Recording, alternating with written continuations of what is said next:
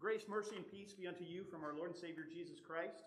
I'm so glad that you're here with us for worship today. It's beautiful to see you all here, and we're so glad we can be with our friends online. So today we come into this text in John chapter 2. We hear this story of Jesus coming into the temple, the holy house, the house of worship, Jesus coming in, and it seems like it's rather uncharacteristic of him. Overturning tables, fashioning a whip. This is just on the heels of the wedding at Cana, where Jesus turned thousands of gallons of water into wine in celebration. And here we see something different. We see a zeal for the house of the Lord. We see a zeal represented from Jesus, how it consumes him.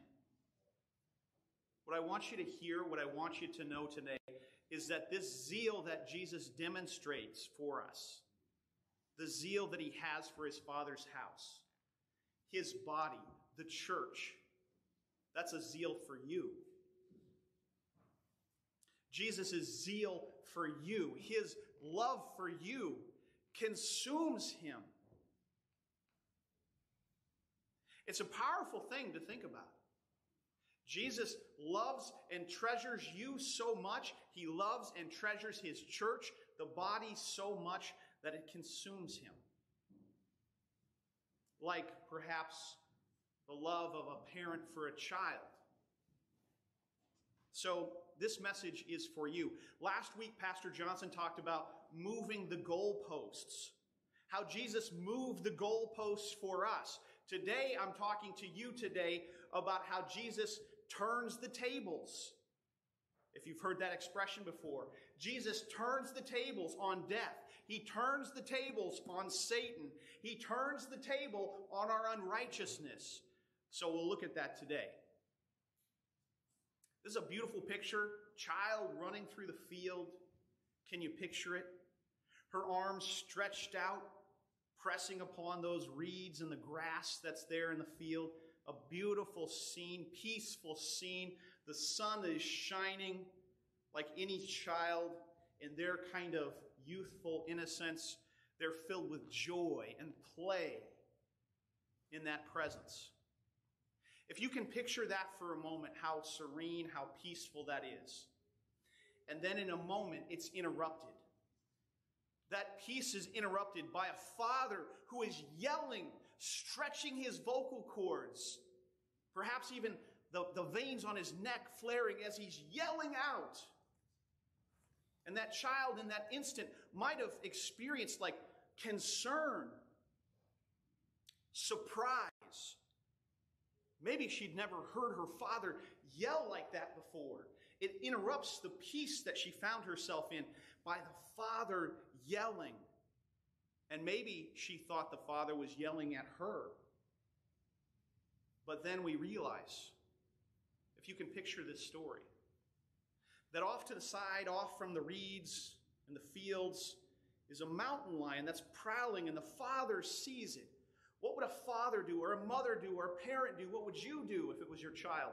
You'd yell out, you'd run for them, you'd place yourself in front of that lion, all for the sake of your child. Your zeal, your passion, your love would consume you, and you would place yourself in front of them. This is the picture I see today when Jesus enters the temple. His love for his church, the body, his love for you consumed him. So as Jesus comes into the temple on this day, this was on Passover. And Passover, we know, that was a feast, a celebration, remembering when the angel of death passed over the houses in Egypt, the times of Moses. People would mark their door with blood, and the angel of death passed over. So Jesus, as he comes up to the city of Jerusalem, as he comes into the temple on this occasion, on this Passover time, Jesus is met inside the temple, in the temple. He's met by a huge crowd of people who are buying and selling, exchanging coins and finances. selling animals for the sake of sacrifice. Now, all of that had a purpose. It was a convenience for the people. It was necessary even. People would travel from far away to come to the holy city of Jerusalem, to come to the temple, and they couldn't perhaps bring animals with them all that way, so they could buy the animals there. It was a convenience. They could exchange the money, exchanging that Roman coin with Caesar's face on it for a Hebrew shekel without image on it, to use an offering. So there was a purpose for this. You see, the problem, though, that Jesus identifies is in the temple, that they're inside this house of worship, the body, the temple.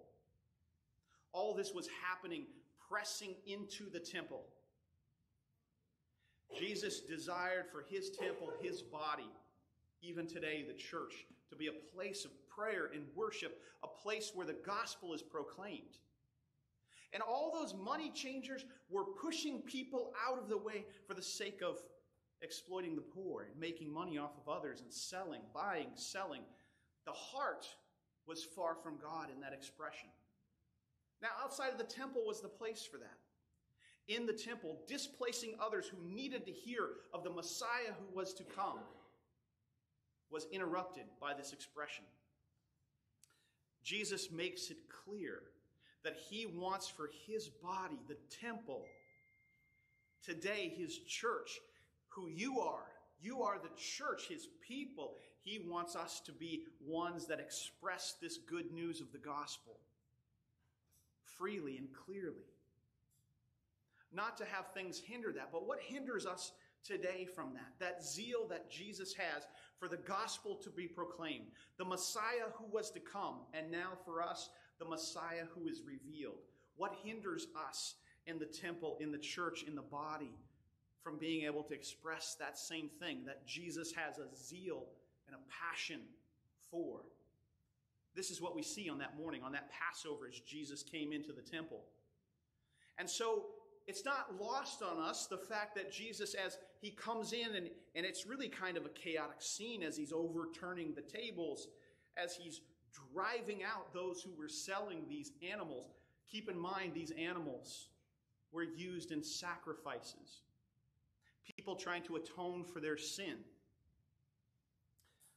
But what we recognize is Jesus was preparing for a time where he would be the final sacrifice, where his blood, his sacrifice would cover you in a perfect way, so that no more sacrifices would need to be brought before God. Jesus would be the ultimate and the final sacrifice. He would be the Passover lamb who would die for you. This is what he was preparing for. As he came into that temple court, as people were buying and selling, he had his eyes fixed on knowing what he would accomplish for you. He drove those animals out of the temple, preparing to be the sacrifice for each of us. And so, as he drove them from the temple, the words, the terms that are used here in the text, it really relates to and reflects how we see Jesus driving out or casting out demons several times in the texts. Jesus drove them out of the temple. In other words, they had no place, precluding or excluding or keeping people from hearing the gospel, the Messiah to come. The focus, the heart was on the wrong thing. What we see about this is Jesus fashioned a whip. It seems perhaps like uncharacteristic, once again, of Jesus to do that. But he fashioned a whip out of cords on the ground or somewhere in the temple. And he began to drive these things out of the temple, out of the presence of the body. It's not lost on us, once again, that we see this foreshadowing as Jesus used a whip to drive these things out that would separate us, the heart from God. A whip would be turned upon him, representing God's wrath, his punishment for our sin would be placed upon Jesus. Jesus would be whipped, striped, beaten, only this whip would be with shards of bone, sharp, cutting deep. Jesus, who weld the whip, would face the whip for the sake of you and I, for the wrath of God, for his punishment to be poured out upon him for us. All the while, Jesus knew what he was doing. And then he told those who were gathered there, take these things away. Do not make my Father's house a house of trade or a den of thieves. Later on in the Synoptic Gospels, later on at perhaps even a different Passover or the same, either way. This is where we see Jesus turning the tables. So last week it was moving the goalposts. This week it's Jesus turning the tables. You know, in that expression, when you hear that, you always think about the weaker party gaining when the tables are turned. They gain an advantage, or now they're in a position of strength.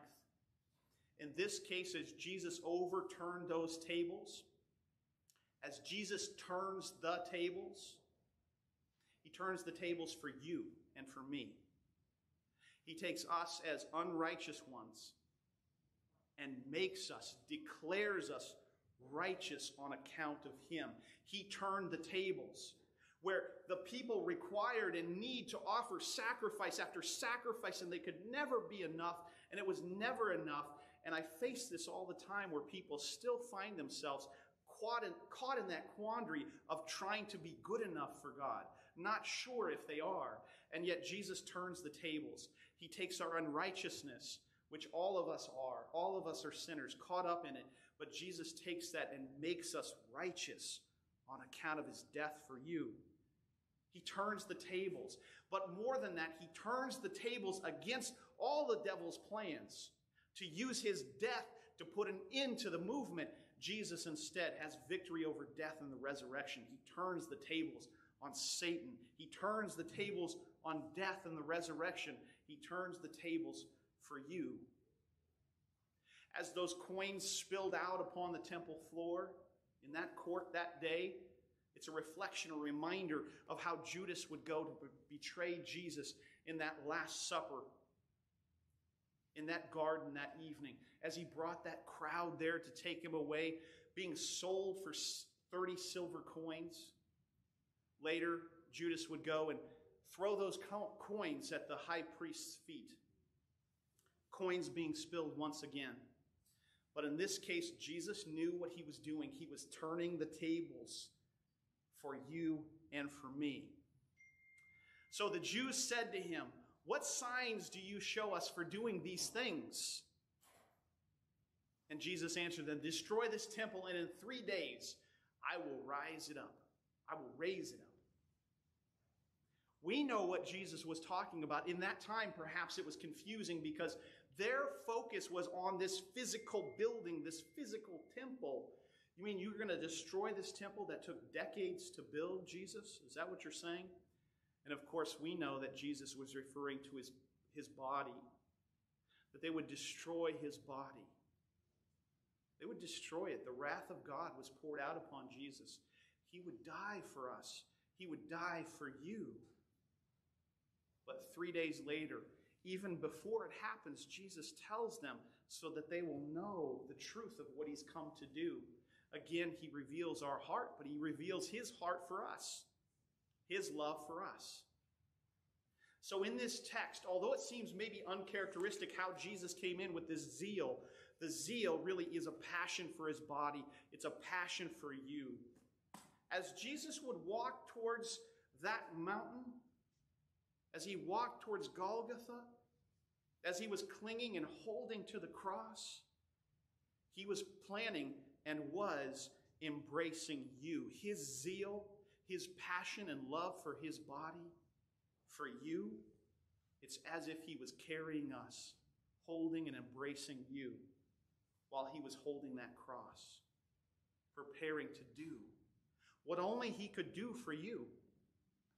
Now, the Pharisees on that day, their eyes were fixed on location. Their eyes were fixed on what could be seen. Their eyes were fixed on external righteousness.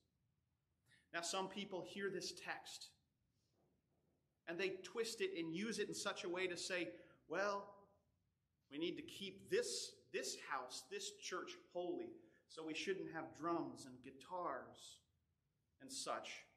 Or we shouldn't allow for messy people to enter the church.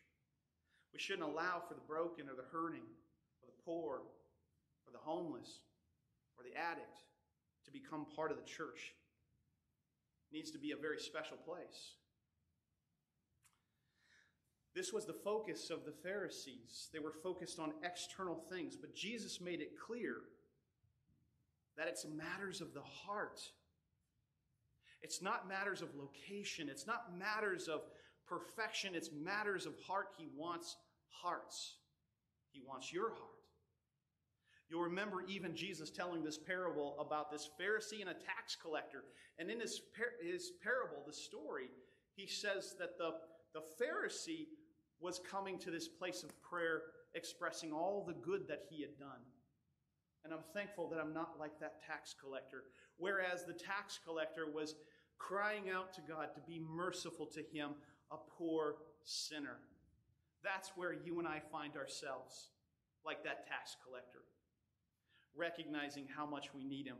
See, Jesus knew it was about matters of the heart, and that's why he tells this story. And that's why he came into the temple that day, because it wasn't about external righteousness. It was about being justified by grace through faith, by his sacrifice for you. He makes you right. But the Pharisees were focused on the external, the righteousness that was seen. They would even wear these phylacteries that they would place upon their foreheads and their arms, where they would even physically contain the scriptures to show how righteous they were, how pure they were. But Jesus addressed this with them. And he said to those scribes and Pharisees, "Woe to you! You're like whitewashed tombs, which outwardly appear beautiful, but within are full of dead people's bones and all uncleanliness, unrighteousness." And ultimately, we all find ourselves there. We don't measure up to God. No matter how many sacrifices we offer, it could never be enough. Jesus was identifying matters of the heart in the temple that day, and he still does for us today. Why? Does he want to stop people from trying to be righteous or holy? Clearly not. He wants people's hearts so that he can reassure them of what he's accomplished for them. So we see this as he addresses it with the Pharisees. It wasn't about locale.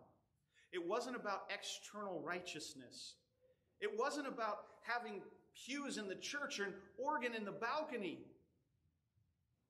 Those are all great things, but we see even in the early church, if that was the case, they would all be excluded because they met in homes and in public places. And even today, we see how the gospel goes out, gathering people in the underground church, gathering people in homes as they're proclaiming the good news.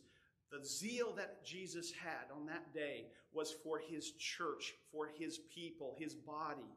And the same zeal is expressed in churches all over the place, in all different locales, in all different settings. Jesus wants the gospel to go out because it's that good, because it reveals his heart. And ultimately, the reason why Jesus wants your heart, it is not for your works, not for anything you can offer to him. He wants your heart, your trust in him, so that you never doubt what he's accomplished for you, what he has done for you. It's why he had zeal that day, why he had a love for his Father's house, the church, why he continues to have a love for the church which he instituted, which is his body, which are you. Jesus has a zeal for you, and he has turned the tables against all in this world that would seek to separate you. He has turned the tables. He's taken our unrighteousness and made you righteous on account of him. Jesus' heart exchanged for yours.